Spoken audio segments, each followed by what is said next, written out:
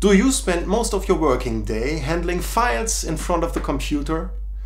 Are you an attorney, a secretary or a patent attorney looking for a real ergonomic copy holder?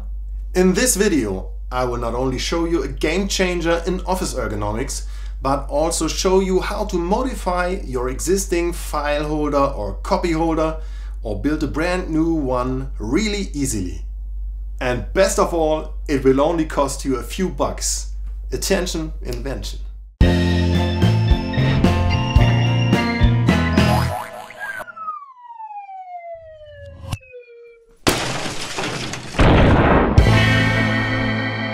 Welcome to Attention Invention. Handling files at your desk can be a hassle. Either you position your file next to your keyboard, such that you have to turn and lean forward in order to view it, or you position the file between your keyboard and your monitor, such that again you have to lean forward in order to view it or manipulate it. The core idea for this invention was to position the file at the most ergonomic position on your desk. Wait a second, that's just where his keyboard is right now. Exactly. But can you swap positions of your keyboard and your file in an efficient manner? No. Or more precisely, not yet. I recognized that my file has to be located right in front of me as long as I work on the file, and that my keyboard has to take over its position as soon as I have to make inputs to my computer. Although there may be many ways to establish this situation, the most robust and easy to build solution is what I call the Filebutler. It provides a sliding motion just above the keyboard, such that the file can be drawn into a position above the keyboard and be pushed into a position between the keyboard and the monitor. While several embodiments are possible, let's start with an easy modification of a prior art example. Here's what we need: meter rod, pen, saw, drill, screwdriver, copy holder, guide rail, plywood, metal or plastic sheet, screws, magnets, anti-slip mat or rubber feet. First of all, make sure that your keyboard can be located at any position below the copy holder as it is.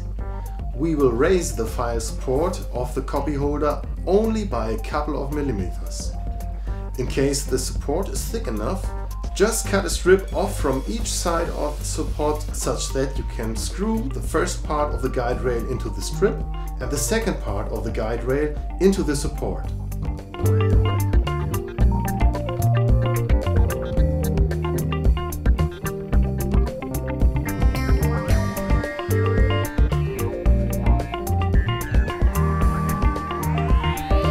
Well done! The basic function is already implemented. Position the support, and using the Filebutler will be way easier if both strips are connected. For example, by a thin sheet of plywood or plastic.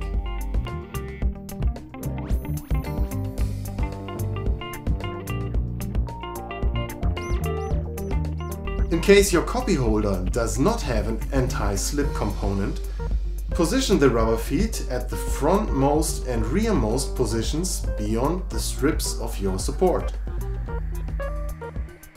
Now determine the distance to travel by experiment. Locate the new lower support of your Filebutler at the position where you wish the upper part of the file to stop in the frontmost position. Usually, this position is about the front edge of your keyboard or even closer to you. Now position the upper part of the Filebutler back to where you wish it to stop if pushed towards your monitor. Typically, this position corresponds to the rear edge of your keyboard. In case you wish these positions to be locked in place, look for an appropriate position to locate the magnets and a corresponding ferromagnetic metal part. For example, an iron angle attached to the lower part of the support and the magnets located at respective positions at the upper part of the support will do the job. You may also use the extensions to attach the magnets or the stops and to connect the left and the right lower support.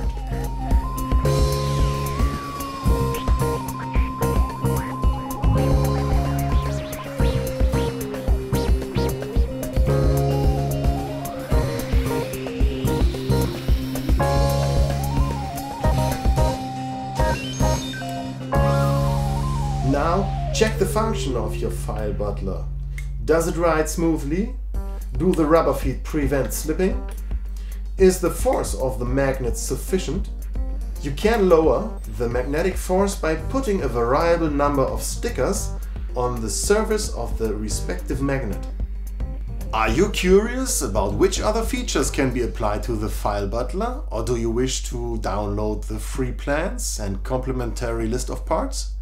Visit attentioninvention.com and make sure to send us pictures of your personal version of the Filebutler.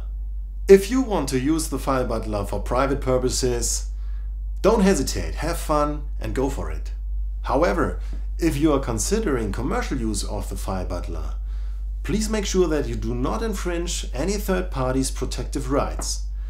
Visit attentioninvention.com for more information or ask your patent attorney. If you like the video, we are happy having done a good job. Please make sure to keep your thumbs, since we will need them for our next project. Now you know how it's built. Want to know how to protect it? Click here to join the Höfer Academy and experience the creation of an independent claim on my invention.